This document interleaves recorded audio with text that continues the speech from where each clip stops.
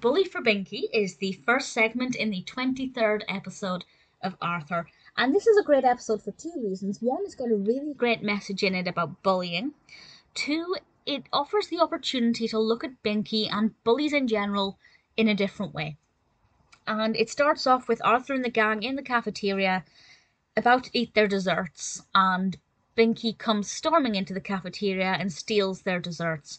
And it prompts them to think that they need to come up with a way to stop Binky, but Binky is larger than them, he's heavily built, he's menacing, they really don't know what to do. And immediately after that, we cut to the schoolyard, and Sue Ellen is jumping rope. Binky gets in her way, Sue Ellen gets annoyed by this, and because Binky won't apologise for what he has done, she stands up to him.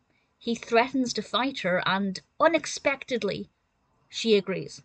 And after this, we learn that Binky is not the hard man he thinks he is, and that actually, maybe there are more sides to Binky than people realise, and maybe he's not all tough and menacing.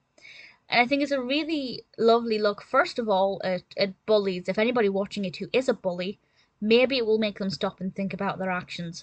But also if somebody is being bullied or witnesses bullying, I think it's important to remember that bullies are not always what they seem. Some of them are. Some bullies in life, children, adults, whatever, are just nasty people who are nasty for the sake of it.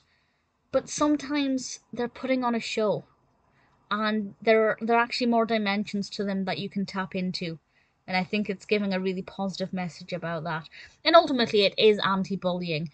I was interested to see Sue Ellen's reaction. It wasn't what I was expecting. This is the second episode that kind of focuses on her, and we get a better look at her character. And I think she had a really admirable approach. I'm not sure I completely agree with the message there that you should stand up to bullies insofar as you should agree to fight them. I think you should stand up to bullies, but not with physical violence. So I'm not 100% convinced the message was correct. But nevertheless, the narrative develops really well. I really enjoyed it. Binky as a character is very likeable, and it's not what you'd expect given the way the episode started. So I think it's a very strong episode with a very important message, or several messages in it actually, and one that I think is definitely a credit to the show. It's not one that I remembered from my childhood, but watching it now as an adult, I thought Bully for Binky was pretty great.